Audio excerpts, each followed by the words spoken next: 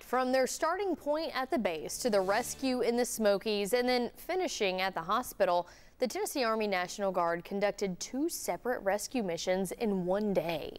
Reporter Sarah Ottman spoke with the pilot of one of those rescue missions to learn what happens behind the scenes. Sarah. Katie, these missions are always a race against time, and the National Guard has a routine down to a science. This was actually the one that was on the rescue, both rescues on Friday. The Army National Guard is always prepared for a rescue mission.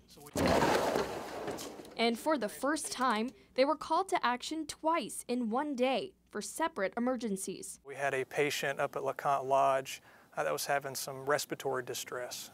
They were concerned about needing some oxygen and trying to get the patient back up off the mountain.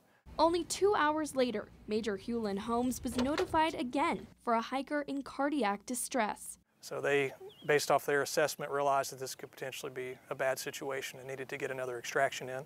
So we brought, it was about half the same group that was on the first one and changed out some of the pilots and executed that one too.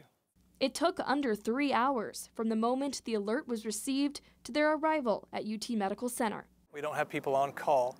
So it's more of a volunteer thing, and people will rush in, jump on a military status, and go execute that mission. While the park handles the majority of medical emergencies, this team steps in for the most critical cases. They will only call us for that life, limb, eyesight threat.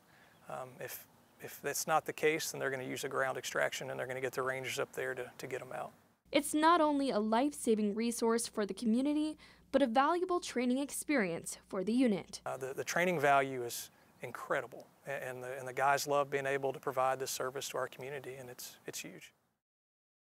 3 aircraft rescue missions were conducted by the Tennessee National Guard this year and 7 in the past 12 months. Katie. Sarah, thank you.